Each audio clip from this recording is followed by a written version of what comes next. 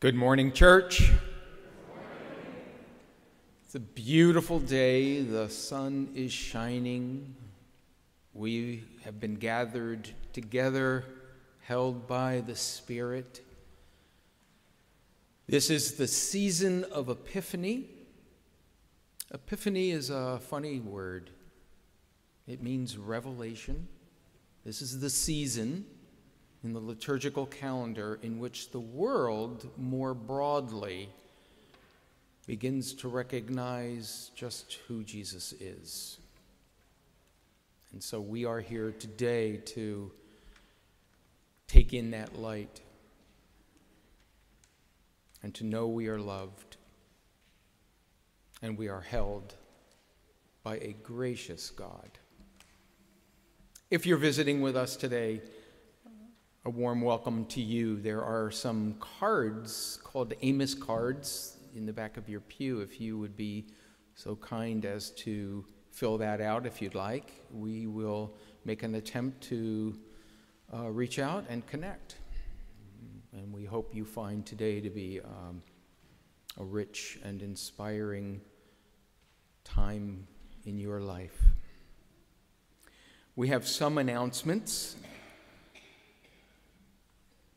By the way, I'd like to share that Pastor Addie is out sick this morning. She's been struggling with strep, so that's taken her out of commission. It's that time of year. There's a lot of sickness going around. So our prayers and thoughts are with Addie today. We have some announcements. I'd like to invite Liz Rivet to come forward.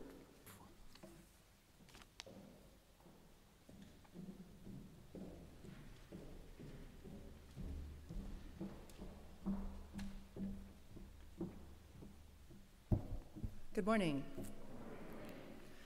The Church Council of St. John's has called for a congregational meeting on Sunday, January 29th, following the 10:15 worship services, to be held in the sanctuary prior to the congregational dinner to be held in Assembly Hall. The agenda topics will include the election of new Church Council members, information about our visioning, search and call process for a new senior pastor, and planning for Pastor Addie's upcoming sabbatical. We encourage all members to attend this meeting to participate in this important work of our St. John's community and faith. Thank you.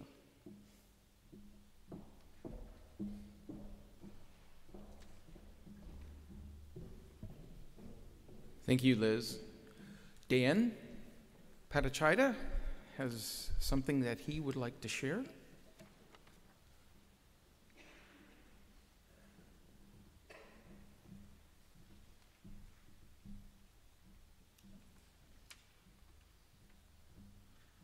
Well, I'm the third one to say good morning.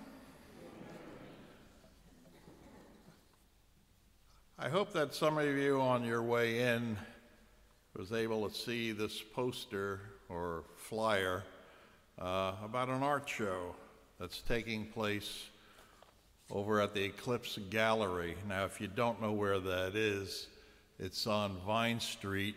It's a little brick building that faces the parking lot of the Lansdale Post Office. Now, I had planned on saying certain things this morning, but then when I came in and put down my invitation, I saw the cover of this and saw, the great invitation. And it also says see, show, and share, which basically I'd like to do. I also looked at the opening prayer, the call to worship, and it talks about darkness and light.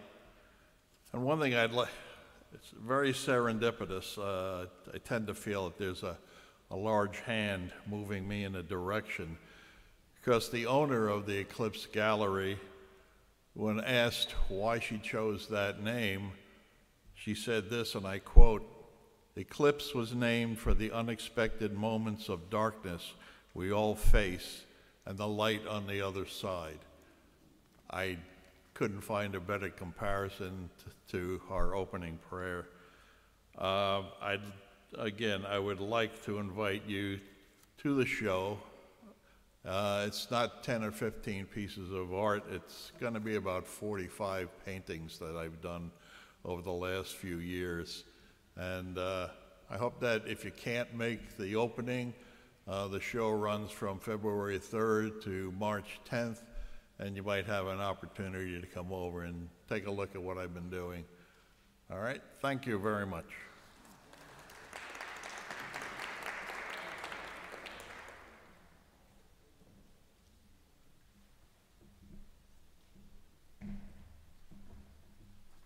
Thank you, Dan. Bill and Judy Leslie would like to thank everyone here who helped undecorate the sanctuary. This past week, we've moved out of the Christmas season and into Epiphany. So many thanks to those who spent time undecorating. There is also, there are some sign-up sheets in the narthex and by the elevator lobby regarding this congregational dinner that's scheduled for the 29th of January. So if you know you're going to come to the dinner, which we would hope you would, we want you to sign up. I think folks are just trying to get a number.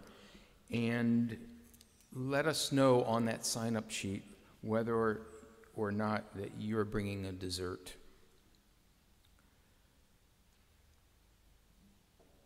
I think that does it for announcements. So when we come to worship,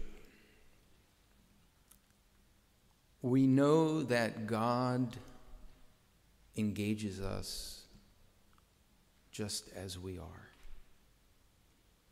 And so I invite you now into this time when we open ourselves to the God who reaches in, who touches us, who loves us, and who knows us just as we are.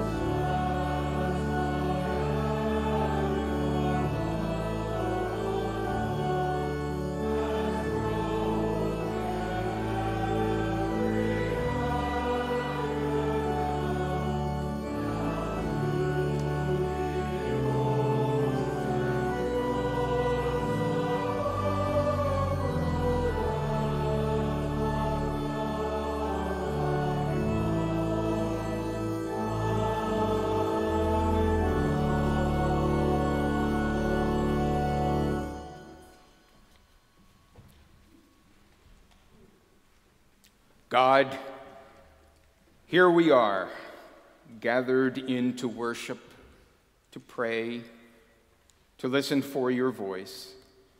We are still basking in the light of this new season, in the light of this new day.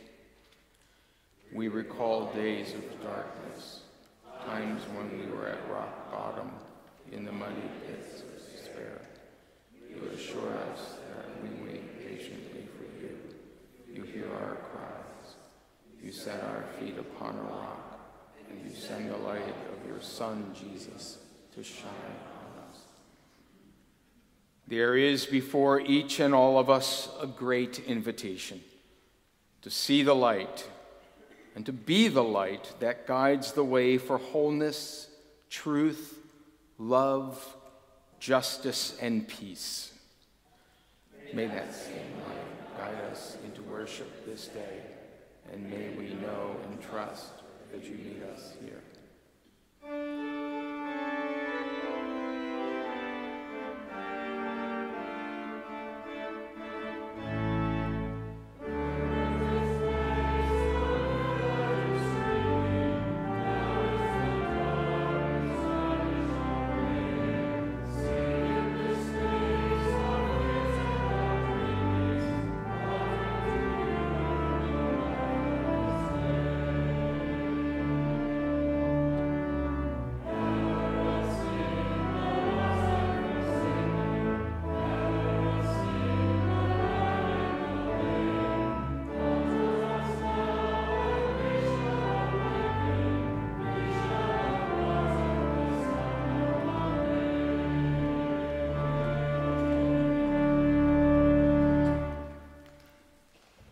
Would you join with me as together we confess our sins?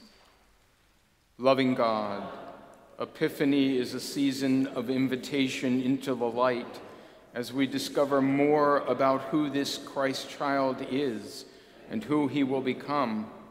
We confess that since we have heard all the stories before, it is easy for us to listen passively and set aside the invitation to enter even further into the mystery and grow even deeper in our love and discipleship. Remind us, God, that choosing to follow and engage is a practice and a commitment to continuing to respond daily to Christ's invitation and call. May we have eyes to see the light in our midst, lives that show just how much Jesus matters, and hearts that share with others the good news of God's love. Amen. Yes, Jesus has invited us into an abundant life, a rich life, a full life, a life of joy. And part of that abundant life is recognizing our shortcomings, our failures, our sins, and know that we're forgiven, that we are given a fresh start, a new day, and a new life. And so we thank God for the grace that has been showered upon us. You are forgiven. You are loved. God is good. Amen.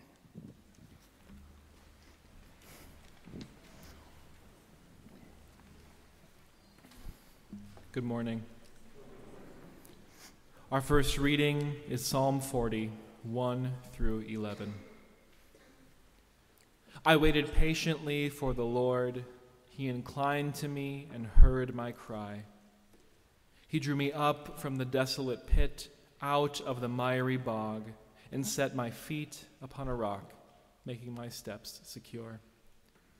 He put a new song in my mouth, a song of praise to our God. Many will see and fear and put their trust in the Lord. Happy are those who make the Lord their trust, who do not turn to the proud, to those who go astray after false gods. You have multiplied, O Lord my God, your wondrous deeds and your thoughts toward us. None can compare with you. Were I to proclaim and tell of them, there would be more than could be counted. Sacrifice and offering you do not desire, but you have given me an open ear. Burnt offering and sin offering you have not required."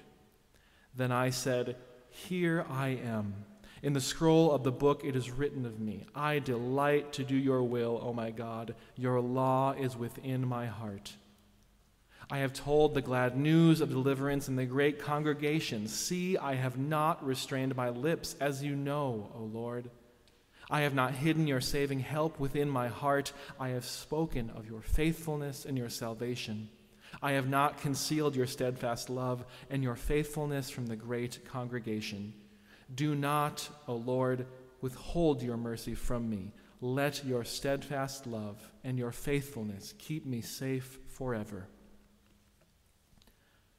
Our second reading is from the Gospel of John, chapter 1, verses 29 through 42.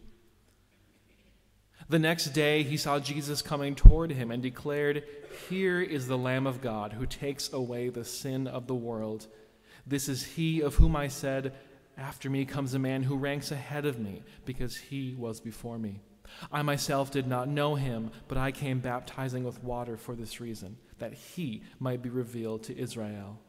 And John testified, "I saw the Spirit descending from heaven like a dove, and it remained on him. I myself did not know him, but the one who sent me to baptize with water said to me, 'He on whom you see the Spirit descend and remain is the one who baptizes with the Holy Spirit.' And I myself have seen and have testified that this is the chosen one." The next day, John again was standing with two of his disciples, and as he watched Jesus walk by, he exclaimed, "Look, here is the Lamb of God." The two disciples heard him say this, and they followed Jesus. When Jesus turned and saw them following, he said to them, "What are you looking for?" They said to him, "Rabbi," which translates means teacher, "where are you staying?" He said to them, "Come and see." They came and saw where he was staying, and they remained with him that day. It was about 4:00 in the afternoon. One of the two who heard John speak and follow him was Andrew, Simon Peter's brother. He first found his brother Simon and said to him, "We have found the Messiah," which is translated anointed. He brought Simon to Jesus, which looked at him and said, "You are Simon, son of John. You are to be called Cephas," which is translated Peter.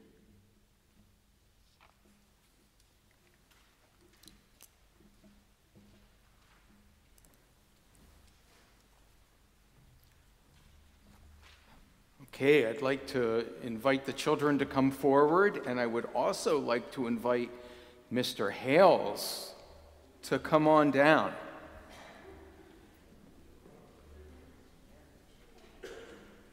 It turns out, come on, hey, good morning. Good morning. You can have a seat. It turns out that Mr. Hales knows something about sheep. So we're gonna turn it over to Ken. And thank you.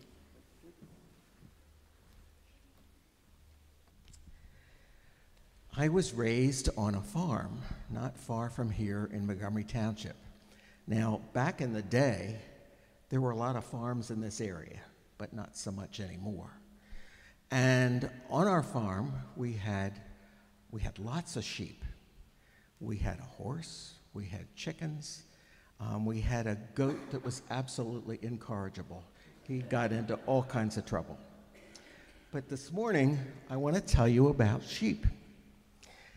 Now, sheep are very docile animals. They're very easily pleased, and they're sort of defenseless.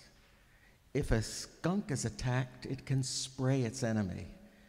Other animals have teeth and so forth, and they can fight off their prey, but not sheep. They're sort of defenseless, and so they need a shepherd. I brought a picture, and this picture is of me in front of the barn, and I think I was about 5 years old. Can you tell the congregation what I'm doing? Feeding the goat. Feeding the goat. I am giving the baby lamb, yes, a bottle of milk. Now that seems really strange to bottle feed a lamb, but that's what we had to do sometimes. Sometimes the mother sheep would have 1 and 2 babies, but other times they would have like 4, maybe even more, and they couldn't feed all of the lambs. So my sister's job and my job was to bottle feed the lambs that weren't getting enough nutrition. And guess what? As a result of that, the lambs thought we were their mother. And for the rest of the life of that sheep, they would follow us all around the fields. If we would go out into the pasture, the rest of the sheep could care less. But the ones that we bottle fed, they were our buddies forever. They would come up and they would butt against our legs, give me a bottle of milk, and it was quite an experience. Now, I have one more story I can tell you about sheep. Often when a sheep does something, the rest of the flock follow right along and do whatever he wants them to do. So one Sunday, we were coming home from church,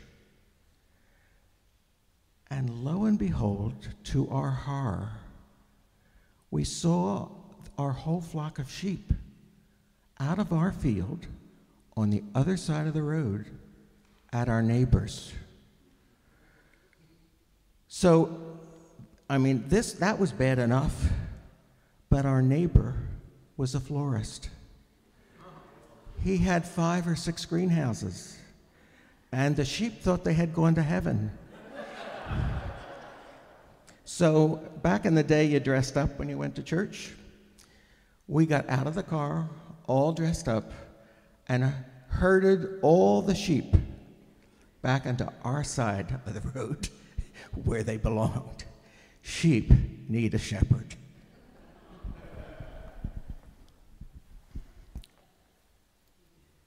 Ken, thank you.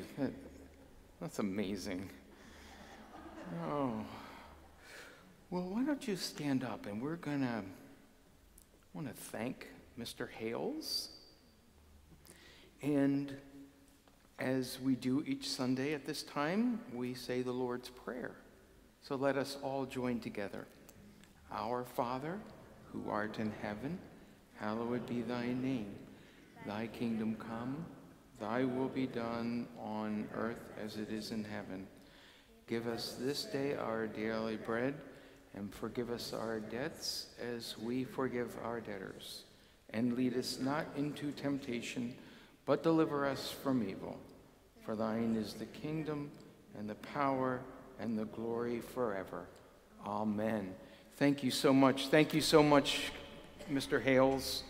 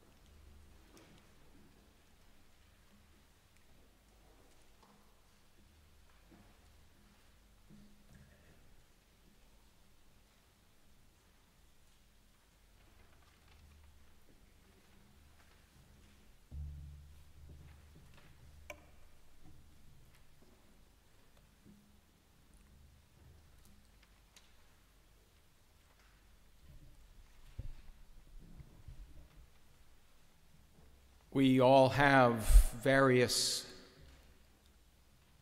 responsibilities and commitments in life. Some of those responsibilities and commitments take the form of a calling. You might consider your job as an accountant or a caretaker or a groundskeeper something that brings you joy, serves the world around you, and employs your gifts and skills. You might consider that a calling, whereas someone else might consider that same work just a job. You might consider raising or caring for your family a calling, while someone else might consider it just a part of life. There is something about the human spirit that seeks to contribute to something larger than themselves. Some find volunteering gives them a deep sense of satisfaction and purpose. Others pursue a hobby or art or something else in which they can express themselves, and they want to share that with the larger world. Dan Panachata is a perfect example of that.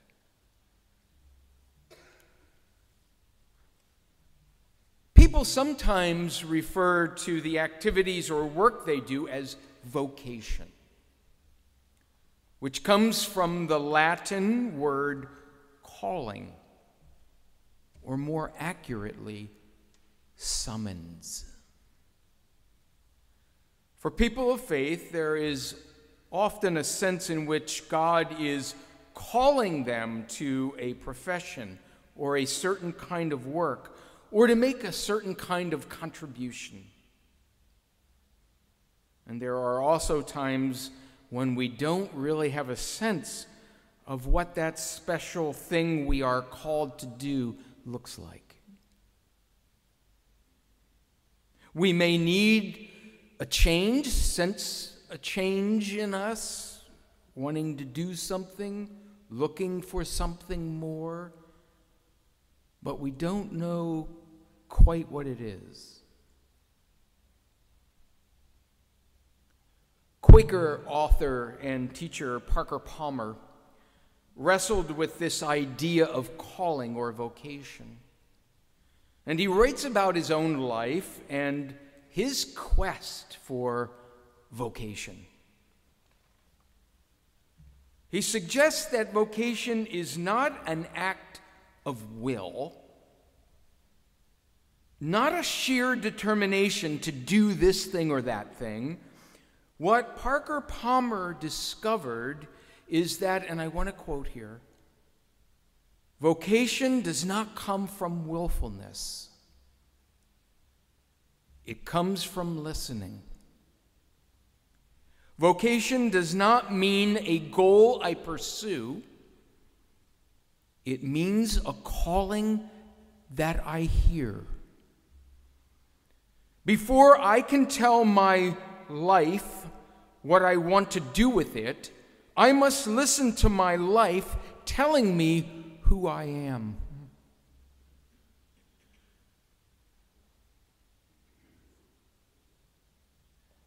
There is something about John the Baptist's disciple Andrew which suggests to me that he was looking for some deeper sense of purpose or a calling. Something in his life was needed. Andrew was one of two people with John the Baptist when John announced that Jesus was the Lamb of God who takes away the sin of the world. In this instance, within John's gospel, the word sin is not so much referring to individual failures. It's more of a state of the world's brokenness. And if anyone could identify with the world's brokenness, it was John the Baptist and Andrew. You see, the world was very broken for Jews living in that era. It was full of Roman oppression. John the Baptist declared that Jesus was the Lamb of God, the one who would bring liberation, the one who would break the dominion of oppression, the one that would strip away that gripping power of sin. And it would be nothing short of deliverance. Of course, that breaking the dominion of oppression, brokenness, and sin would not come through military might or coercion, as so many thought. No, instead, it came through the power of love. Christ's death on a cross. Jesus asks the ultimate question to Andrew and to the other unnamed person who was one of John's disciples. He asks them, "What are you looking for?"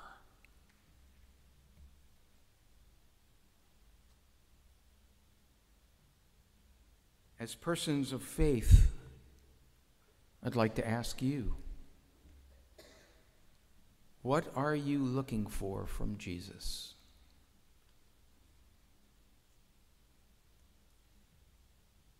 Are you looking for wealth? Are you looking for status? Are you looking for security? Are you looking for guidance? Are you looking for healing? Are you looking for a way to make a difference? Jesus ended up inviting Andrew and the other disciple to come and see. Maybe Jesus showed them what the path of liberating the world from sin and oppression looks like. Maybe Jesus may have helped them make a connection to their own yearnings and aspirations for the world. His invitation, "Come and see," was an invitation to go deeper. Maybe all this does have something to do with vocation, our calling, our purpose, something to do with why we are here on earth. After all, Jesus' baptism, whom John the Baptist witnessed, was a revelation of who Jesus was, and furthermore, a revelation of his purpose,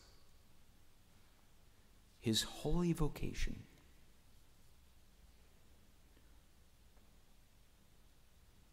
Maybe along with Andrew and Peter, those first followers of Jesus, we are all being summoned. What are we looking for? And what do you seek in your desire to follow Jesus?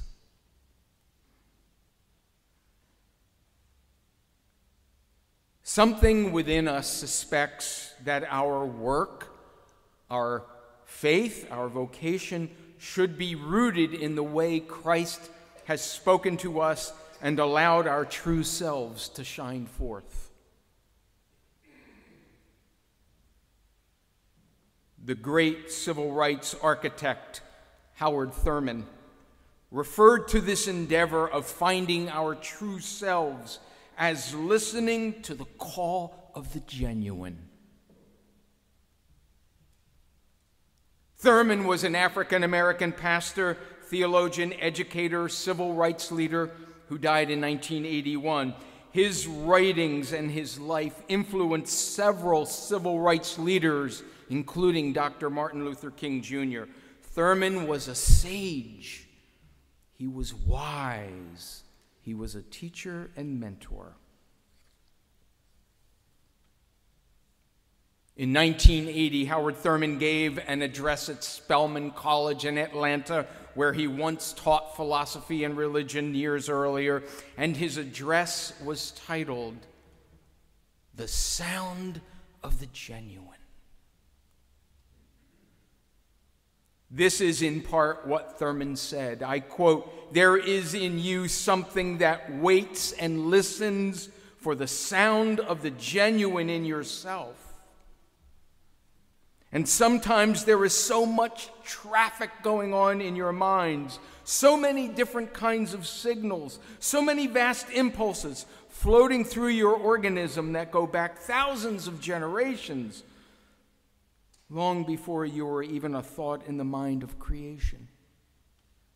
And you are buffeted by these. And in the midst of all this, you have to find out what your name is. Who are you?" He concludes this section of the speech by asking, "What does the sound of the genuine come through you?"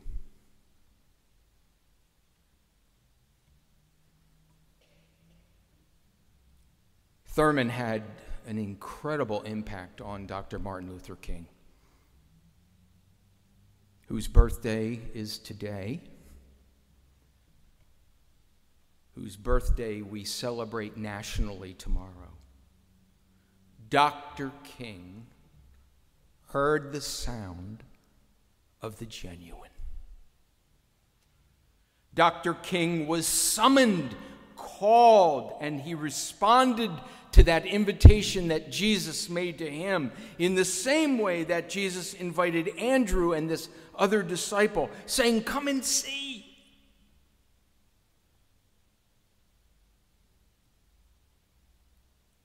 Martin Luther King Jr. was invited to come and see, just as you and I have been summoned, invited, called. Come and see. We have all been called to go deeper, to see what Jesus sees in us,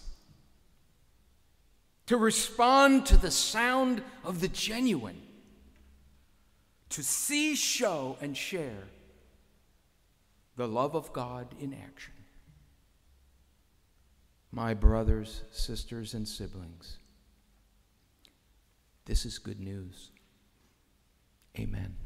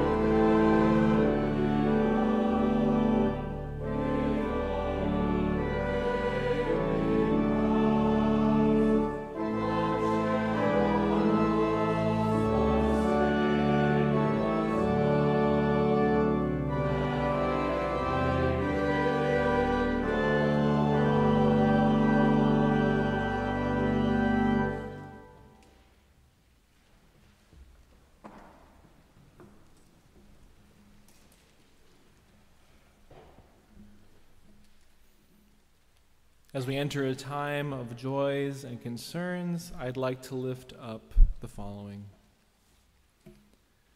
Concern for Gerald and Mary Ellen Snyder on the passing of their son Jim, which was on Saturday. And two joys, birthday wishes to Jerry Linderman and a joy from Kathleen Siddell, an excellent one-year follow-up regarding her spinal surgery, and hopes to see improvement in the year to come. With these in mind, please join me in prayer. Gracious God, we thank you that Jesus' call to his disciples came in such an uneventful way, that Jesus did not start with the privileged and the wealthy and the powerful. He did not begin with those who had little need and little desire for change. He began with very simple folk, people just like us, ordinary people who were devoted to their work, who experienced joy and pain, worry, fear, and excitement. It was them who God chose to call. We pray that Christ's call, "Come and see," may call us, and may again reverberate through our souls this day. May we hear again the challenge to be your disciples. May we hear again the invitation from the one who hears our cry, who draws us up from darkness and sets our feet upon a solid rock. May we hear again with fresh ears words of hope, which tell us that however dark the world becomes, however bad the news seems, nothing can compare to the light that you radiate. May we hear again the simple words, "Come and see." And may we do just that. May we go just as we are, knowing again the depth of your love for us. We pray for those whose health is a constant and major concern, for those who are experiencing grief, loss, hopelessness, fear, or worry. We pray especially for Gerald and Mary Ellen Snyder on the passing of their son, Jim. We also celebrate today with those feeling joy of any and many kinds. We thank you for new and renewed life among us, for places of hope and healing, for smiles and laughter and friendship shared in this place. We especially today think of Kathleen and Jerry. God, give us the courage to stop what we are doing and pay attention to the call you have for us. May we walk alongside you. May we invite others along, and may we feel you beside us this day and all the days of our lives. All of these things we pray in the name of Christ. Amen.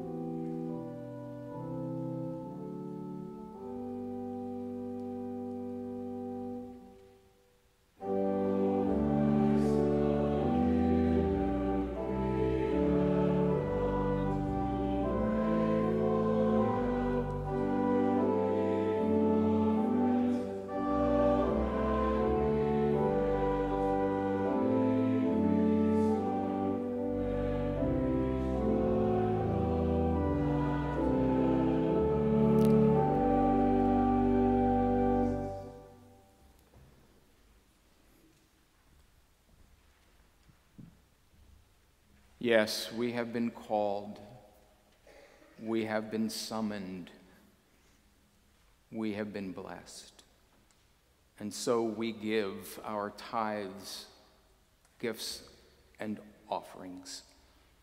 And so we receive them now.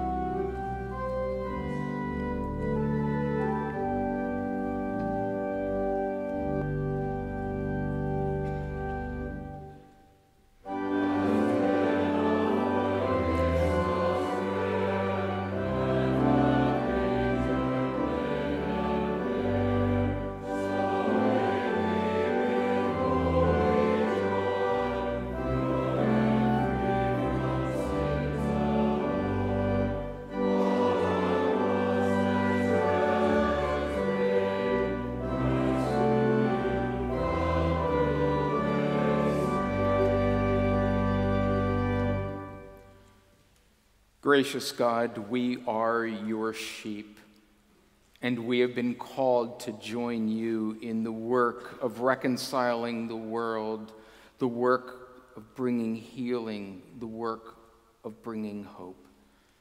Bless these gifts and bless our lives as we continue to follow you, Christ, our holy shepherd. Amen.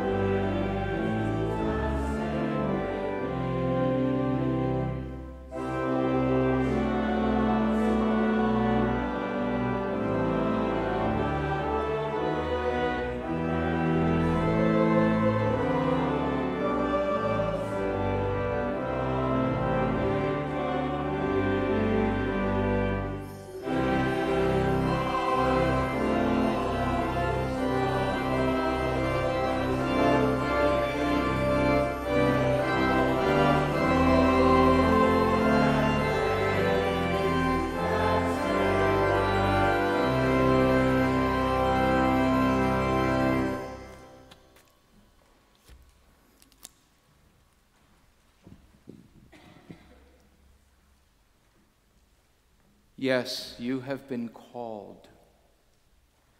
You have been called to listen to your life, to listen for the ways in which God is speaking to you.